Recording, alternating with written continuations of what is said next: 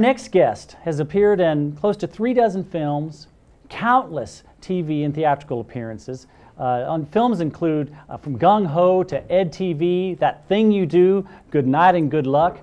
And I must say, on a personal level, I've known him for a long time, and he is genuinely one of the sweetest and most humble men you will ever meet. Ladies and gentlemen, Gedde Watanabe.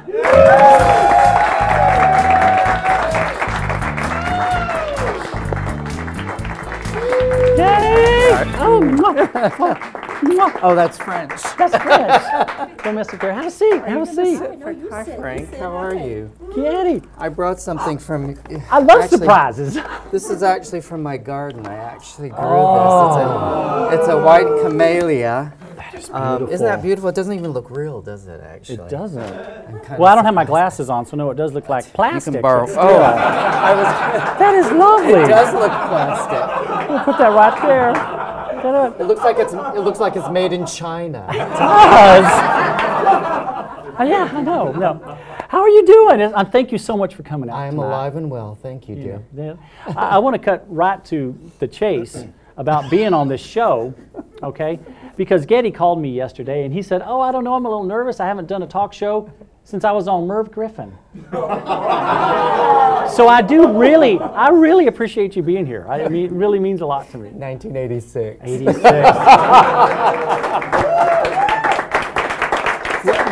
I'm actually a recluse by nature. You are a recluse. Well, no, were you on 86? Was that when, were you still in Pacific Overtures then? No, that was 76. 76. Okay, what year is it? I don't know. Well, that's the first thing I want to talk about. Do they know what Pacific Overtures was? It's a Sondheim show. Sondheim. It was on Broadway. It was on Broadway. It was my first show. Yeah, I was. Actually, that's when I was a street singer in San Francisco. Did you read my notes? Oh, sorry. Oh no! No, what were you going to say? We were talking. We were catching up because we knew each other. Well, we might have run into each other in San Francisco, and I ran away from Utah and became a street singer and lived in a place called Project Artaud. Wow. And it was, my hair was, when I had hair, was all the way down to here. I sold it for $3,000. Wow. I needed the money. I would have sold it too. And you know, back in '76, $3,000 was like, $28,000. Oh my God. Yeah, but Asian hair at that time was really sought after. Wow. That's amazing. And it also depends on where they cut it.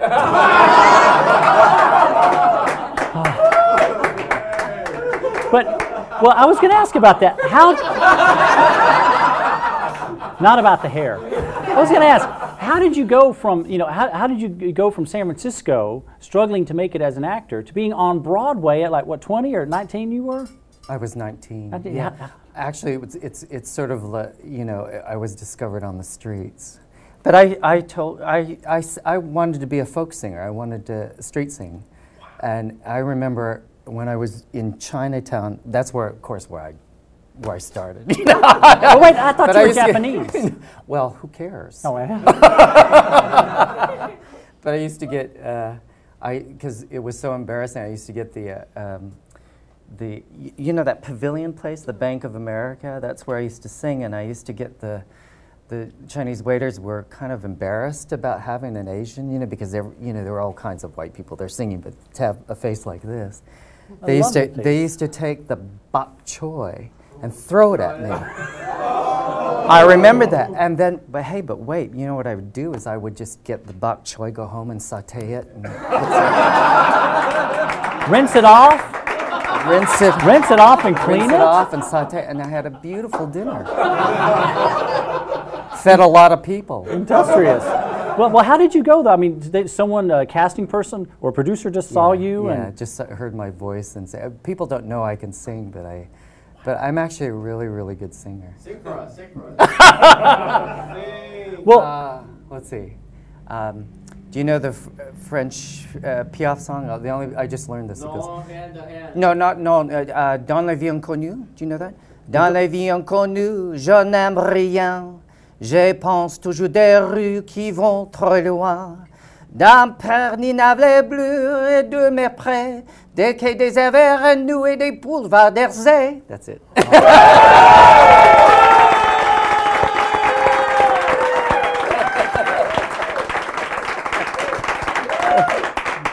My French wasn't that good. Actually, it's been better, but I haven't. I just learned it. So. Well, how was that? Did that freak you out at 19 years old when some? I mean, that's a dream come true. That is just an American dream come true. I told my parents when I was probably 16 that I was going to leave Utah. And I said, yeah, it was a good move. And of course, San Francisco was so appealing, you know. And so I left and just ended up the happiest time of my life. So nothing was daunting to me. It was more like, okay, what's next? What's next? You know, again, literally, this is not planned. It's like The Secret. Don't laugh. Uh-oh. You know what you want, and you just put it out there, and it comes to you. It comes to you. Uh-oh. Because that just must have been fantastic at 19 to all of a sudden have someone come up and say, you're going to be a star on Broadway, and that just launches your career. Yeah. It's great. What was my point? I'm boring myself. Well, you really have had just an amazing... Oh, my God. Oh, my gosh.